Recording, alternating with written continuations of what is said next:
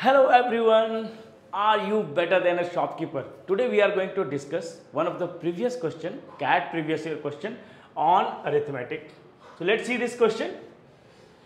It says a stockist wants to make some profit by selling sugar. He contemplates about various methods. Which of the following would maximize his profit? So we need to maximize the shopkeeper's profit. Four different cases are given. Sell sugar at 10% profit. This is at instant given 10% profit.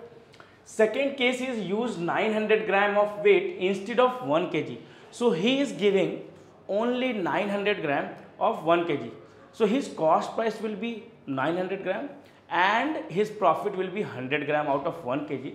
So for the second part, we can say that profit percentage will be, so 100 gram profit after selling 900 gram. So this is 1 by 9. So 100 by 9 is nothing but 11.11%.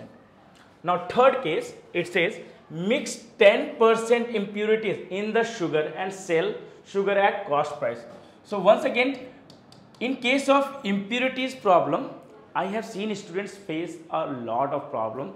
Now remember, whenever you are adding a particular percentage of impurity, the profit percentage is exact that percentage. So basically just imagine if 1 kg rice cost 100 rupees and you are adding 10% impurities, so now it's 100 gram more than 1 kg, which is 1100 gram.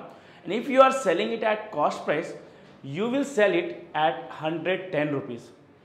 So your profit is once again 10 rupees when your cost price was 100 rupees, assuming that impurity have zero cost. So once again in this question, mix 10% impurities in the sugar and selling sugar at cost price. So straight away we can say profit percentage is 10% in third case. Now fourth case, increase the price by 5% and reduce the weight by 5%.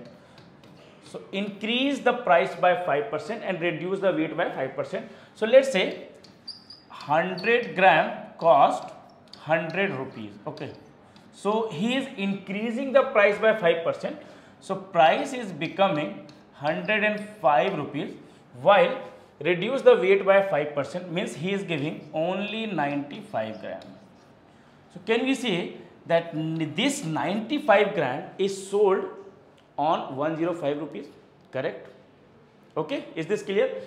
And what is the cost price of this 95 gram? Can we say it's nothing but 95 rupees.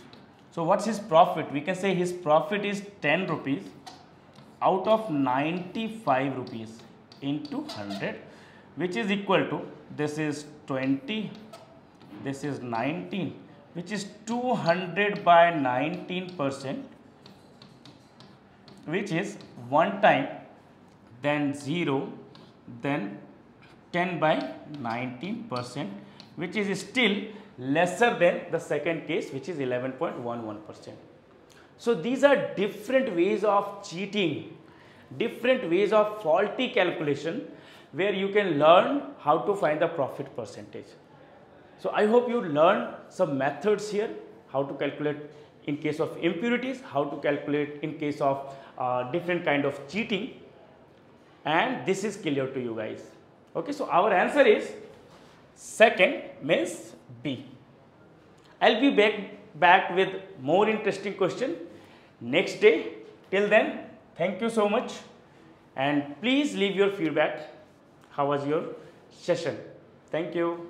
Bye bye.